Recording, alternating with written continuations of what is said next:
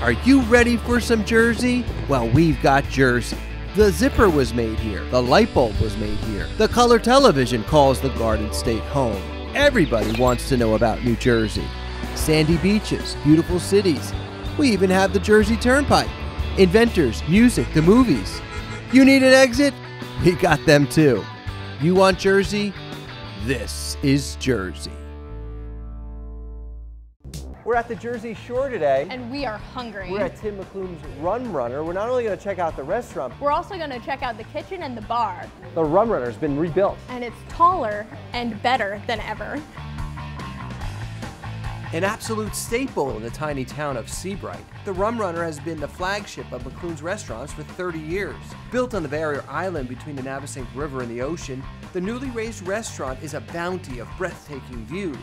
Head inside for a spacious interior, modern decor, indoor and outdoor seating, and mouth-watering food. This home away from home has truly captured the heart of the Jersey Shore with all it has to offer. Owner and local celebrity Tim McClune knows a thing or two about restaurants, and the new Rum Runner delivers one of the finest examples of the quintessential Jersey experience. We knew that people liked the Rummer because it was, I guess in a word, cozy. And it was friendly and welcoming, and we wanted to make sure that in doing a brand new modern building that we didn't lose that. The decor is just beautiful here. Did you design any of this? Well, I would have to say no. I did have a design consultant and our architects and my wife Beth, and we kind of did this thing together. I mean, we had 5 feet of water during Sandy, so we had to start from scratch, and we figured we'd go up 7 or 8 feet, something like that. We ended up going up 14 feet. It took 3.5 years, but here we are. To get into this newly raised restaurant, guests enter a stone-walled foyer and climb this beautiful grand wooden staircase up to the dining room. Or simply take a ride, of course. When they get to the top, they're immediately greeted by that unbelievable view. I mean, the star of the show is the water view, and if everything felt really kind of earthy and real to people rather than some sort of plastic environment, that they would really enjoy it here. Because we're counting on the fact that people will come here year-round, that we're not a summer tourist destination. So I had to make sure that we have this fireplace here that works on both sides, that it was warm and inviting in a year-round environment. As far as our south deck, our deck at the Rum Runner was what made that place go, the outside dining. And we knew we couldn't replicate that. But what we wanted to do is have a year-round location. All the doors fold back, so you can get that inside-outside kind of thing. There's a lot of openness here too. Because we're trying to give every linear inch of water view that we could, and people love it. It used to be you'd walk into a bar, you were facing a wall, but now the freestanding middle of the room kind of bars are really what people like. I think it creates at least the illusion of having interaction with other people instead of just sort of sitting there. So inside the building we wanted to have a really big welcoming bar, and a lot of people have dinner at the bar. It's why you'll no longer see on bar tops all kinds of rails and things. People took that away because it was too hard to eat their food. And here's the truth of it. We can have a really beautiful building with a wonderful water view and somebody playing the piano right behind me here. And if the food isn't good, all is lost.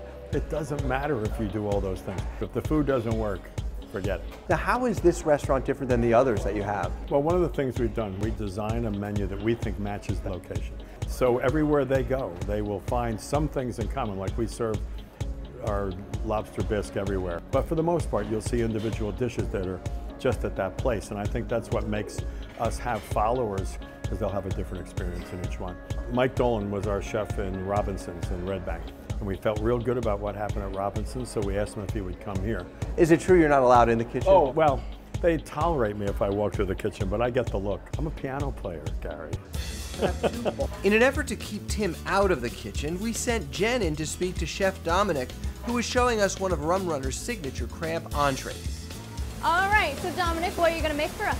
I'm going to be making our crab cake entree. Awesome. All right, let's get started. Well, we start with a hot pan, a little bit of oil, 2 crab cakes. And do you guys make the crab cakes here? Yes, we make the crab cakes daily with fresh crab meat from Maryland. Nice. So we just sear off the crab cakes. And while we're doing that, get another pan, green beans, sauteed with shallot, garlic, thyme, and a little bit of butter. We get our produce from Rooney, which is a local produce company here in Seabright. Okay.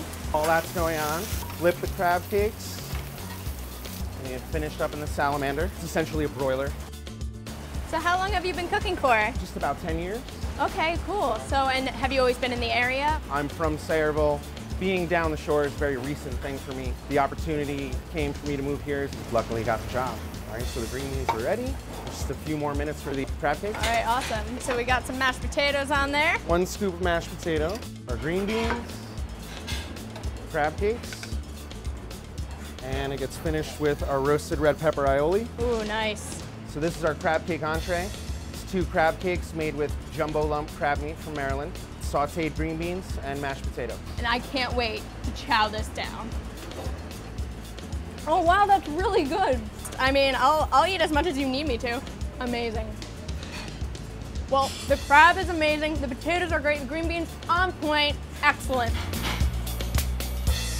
Of course, Jen's dinner wouldn't be complete without a drink to go along with it. All right, I'm here with Dan. Hey, Dan. How are you, Genevieve? I'm doing great.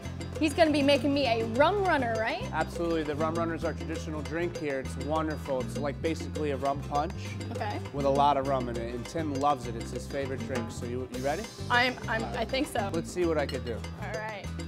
All right, so this is our traditional jar, and then we're gonna pour our light rum, our dark rum, banana liqueur, which is Tim's favorite, blackberry brandy, and our juices, pineapple and OJ. We're gonna shake it nice and cold. That's the most important part about this drink. Lastly, we're gonna add a little bit of grenadine. Let me know what you think. All right. Wow, this is really good. It tastes like candy in a drink, frankly, which is amazing. That's what we like to hear. While Jen sips on that cold glass of paradise, Tim takes us upstairs to the second floor dining and party room where, you guessed it, the view is even better. How many people does this room hold? Somewhere between 70 and 80. We made this really into a mezzanine, but it's kind of cool, I think, and that makes for an openness of the whole building. I'd have to say, I'm not sure there are any better views in America than the one we have right here. We're up 30 feet. And we also have a great view of the ocean from up here, which was something we didn't consider at all in our planning. It wasn't like, boy, if we go up high, we can see the ocean here. It was more like we built it, we got up here, and we said, wow, you can see the ocean. What a pleasant surprise. It's primarily intended as a private party kind of room. But once we've been open for X number of months, we'll serve a la carte dining up here as well. You know, on a Friday or Saturday night, we can certainly do that. Live music has been part of what we do forever. I have a lot of musician friends, and I love it when we can hire them and have them play here. It's part of the joyful experience, I think, that restaurants do. We try to do things that you can't do at home. We're going to give you a better meal most times than you can get. And the way we decorate it, if there are candles on the table and lights in the trees, and if there's a live musician entertaining you, there's not a lot of that going on in your house. You're going to be hard-pressed to find someone who's not very pleasant helping you from the moment you walk in the door. And I think that's a big, big part of this. So how can people find more about your restaurant? Well, the simplest way now in the world we live in is just by going to mccloons.com, and they have to realize I don't have a second C in my name. I wish my father had just put that second C in there, but it's mccloones.com. The main thing we were trying to accomplish here was to not have a demographic in the building. That's always been our goal from the beginning, that you couldn't say who it is that goes there. That the demographic is just people who want to go out for a nice time, feel that they're in a really pleasant environment. And let's just see if we can have a large number of people find a home here, which is what you really want to have happen. That food was phenomenal, and that drink was on point. You know, with Tim, you always expect the best. And the view is fantastic. Everyone's got to come to Tim McCloon's Rum Runner here in Seabright. We'll see you there.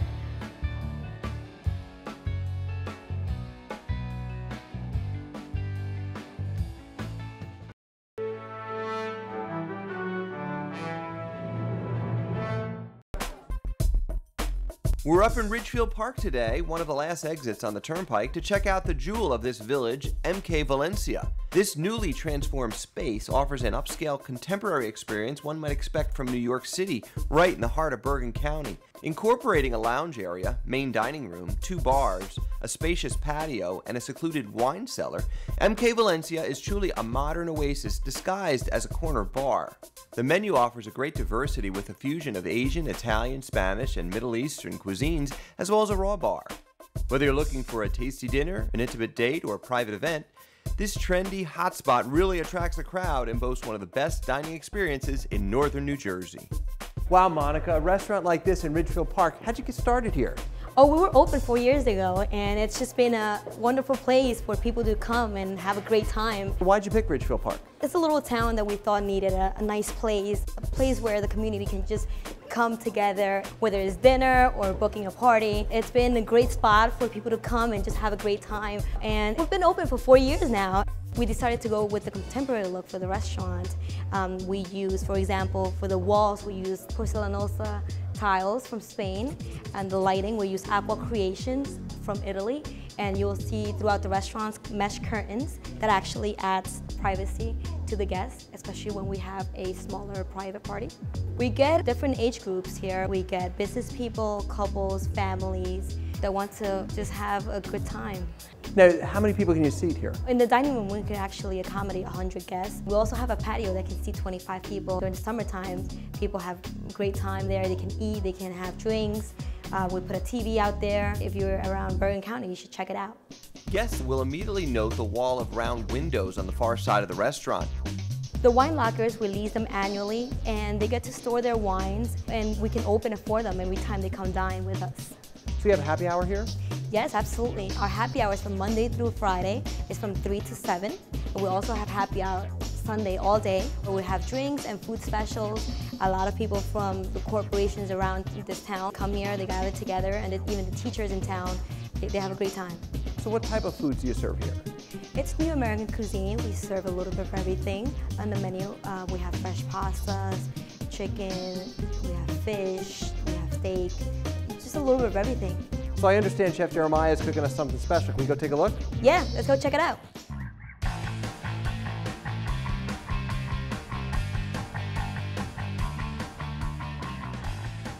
Welcome here to MK Valencia. We are preparing our roasted salmon.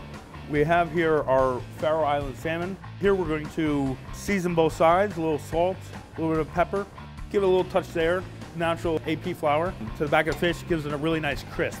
Just heating up our pan, a little bit of olive oil. You really want to have enough oil. It stops it from sticking and from burning. Now we like to serve our fish with a very nice crispy skin, let it crisp up nicely. I like to then add a little bit of butter. You can just add that right into the pan. This helps to keep that nice butteriness inside your fish while also searing it. You just scoop over that nice butter there. Feel it's pretty crisp. We just nicely flip it over.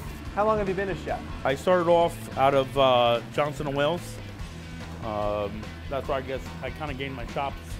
I worked in the city for about 15 years, from line cook to sous chef to chef de cuisine. Worked at a few different restaurants in the area. At MK Valencia, nothing's really traditional. We do a fusion between a little Middle Eastern, a little French, a little Italian cuisine, Spanish cuisine, and of course Asian cuisine. I mean, people have died for food. People have gone to the ends of the world for food. And I think there's really, with food, there's no limit to what you can do. So we're gonna have our pan here. We add a little bit of baby bok choy. Baby bok choy, you hear a lot of Asian cuisine. It's a very light flavor. From there, I add a little bit of garlic. Then we're having here, this is a roasted pepper. It's done kind of like an agrodolce style, a little bit of Italian in there. Then we finish off with a little bit of scallion, sauteing that. Our produce company carry a lot of different local produce from around New Jersey, New York State, some from Connecticut. Now we're gonna come over here, take out our fish. We have a nice crispness on both sides. Then we top it, get all those great flavors. Fried gnocchi mushrooms, a lot of times they're called straw mushrooms. These are baby pea tendrils. They taste just like peas. And then we finish it with a little bit of what we like to call Jerry Chan sauce. It's teriyaki-based sauce that we make in-house. That's our roasted Faroe Island salmon, roasted bok choy, agrodolce red peppers, topped with gnocchi mushrooms, and finished with our Jerry Chan sauce. Outside the bar, MK Valencia is still serving unique and delicious signature drinks. I'll be making the cucumber splash right now. First off, we want to take a pinch of basil here, cucumber, some simple syrup. If you want to muddle. After that, we add our Dorothy Parker gin, about 1.5 ounces. And then we add 1.5 ounces of white cranberry juice. After that, we add our ice and shake it. Serve it in a long stem martini glass. That's our cucumber splash martini. The main dining room here is gorgeous, but underneath is one of MK Valencia's finest amenities, their incredible wine cellar. Well, this is a private room. It's actually very interesting. Everybody loves it here. It's private. They get to see our collections of wines. We've actually had many parties down here. People like to have wine tastings, anniversaries, birthday parties, pharmaceutical events. It's a great spot. How many bottles of wine, do you know? Yeah, we have about 55 types of wines, over 1,000 bottles down here. It's actually temperature controlled. We wanted to cater to that certain clientele that liked wine. We wanted a private room. The guests that want to use the space, they don't have to pay an additional price. They can just make a reservation ahead of time. To make reservations, you can just go online at mkvalenciarestaurant.com, or you can just call us at 201-373-0228. MK Valencia is truly a hidden gem in this northern New Jersey town. If you're ever at the far end of the turnpike, turn in here for a delicious meal or some great nightlife. Stick around, we'll be right back.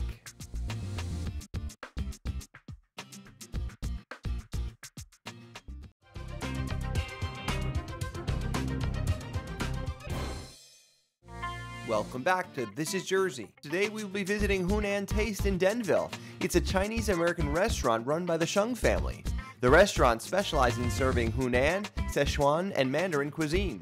I've heard it's got a great reputation to uphold. Let's head inside to speak to Hunan's manager, David Sheng. David, I know New Jersey Monthly has honored you year after year about the quality here. Tell me about Hunan Taste. Well, Hunan Taste is a fine dining Chinese establishment. Been here for about 29 years. Throughout that time, we built little by little to get to where we are now. We import a lot of stuff from Taiwan, and we're always trying to upgrade the building, but maintain every year. Now, your parents founded this? They actually started in Chinatown in the 1970s. After that, they moved to Long Island, and 29 years ago, they established Hunan Taste here, and that's where we made our home for that past 29 years. Now, what makes you unique here in Denville? Well, I believe our customers find us unique because we keep our unique decor throughout the whole entire restaurant, including the outside. Morris County, or Denville, has actually named us an official landmark. So tell us about the Real Housewives. Well, Real Housewives of New Jersey actually filmed here their first season in the back room. I don't think it made it to their final cut, but they did have like a blooper edition at the end of the season, and you can see our restaurant. Wow, this is nice. A lot of time and effort goes into this, huh? Oh yeah, a lot of cleaning, a lot of maintenance, all that good stuff. Hunan Taste decor is truly something special. Everywhere you look, there's something to behold. Now, this wouldn't be a hot spot without eating some food. Let's enjoy. What type of food are you going to share with me tonight? Well, we'd love to have you try some of our Peking duck. I'll get a Grand Marnier shrimp out there, and we also do a really good whole steamed fish I could bring out. Okay. So, Dave, what do we have here? This is our Grand Marnier shrimp. And what's in this? It's shrimp, and it's tossed in our Grand Marnier sauce with pineapple, cantaloupe, strawberry, kiwi, and cashew nuts. So what's it like being in the restaurant business? You know what, I like it. It's long hours, it's tough, but it's a lot of fun. My parents are in the restaurant business, so even when I was little, I was been hanging around, washing dishes, just doing homework on the side while they're working all the time. This is phenomenal. Is this a unique dish here? Mm-hmm. Other restaurants have their variations of it, but I believe ours is by far the best. The cantaloupe is phenomenal. So what does this process do? Well, this is rum, and we light it on fire, and we pretty much burning off all the alcohol. You still have some of the flavor, not the alcohol itself.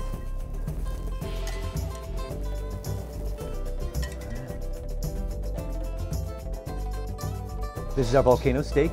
It's our filet mignon with fresh mushrooms, onions, and scallions. So it's basically cooked so the alcohol content is not there, but still have a nice flavor to mix in with the brown sauce. And the heat is what encourages the flavor to kick in? It's mostly just to take out the alcohol. We could serve this to a younger audience. Great. Yeah. Let's see what we got here. Very good. The taste of the onion is unbelievable, and the rum is great as well. The dish's spices are delicious, but are too hot for me to handle. Luckily for me, David has a more mild dish for me to try. This is our Peking duck. It's served in a rice flour pancake with fresh scallions and hoisin sauce. A little bit of scallions. Got some of the crispy skin.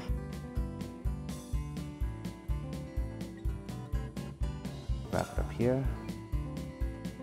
Put a little more, just in case you want some more plum sauce. And we're done. You know, I've never had duck before. Really? So this will be an experience for me. All right, let's see what we have here. We eat from this side? Yep, just like a burrito almost. Okay, I'll try it this way. Here we go. A good duck, I believe, is to have the crispy skin with a nice tender inside. Wow, tasty. This is our whole steamed sea bass with ginger scallion sauce. Now, I've never seen a whole fish in a Chinese restaurant. Tell me about this. Well, this is actually one of our most popular dishes here. In Asia, usually they eat the whole fish, head and all. And you know, a lot of people don't know the best part of the fish is usually the cheeks. That's where the most of the action's going, you know, so they have a lot of tender muscle over there. Uh-huh. Yeah. So David, now I know where everyone in New Jersey is talking about Hunan Taste. Thank you so much for having us. It's our pleasure. Now, how can people from New Jersey find out more about your location? You go on our website, hunantaste.com. You can also, you know, go on review websites, Yelp, and all that. We've been well reviewed. And you take reservations on the weekends? Yes, absolutely. Hunan Taste decor, food, and most of all atmosphere finishes up yet another successful trip around New Jersey in search of hotspots.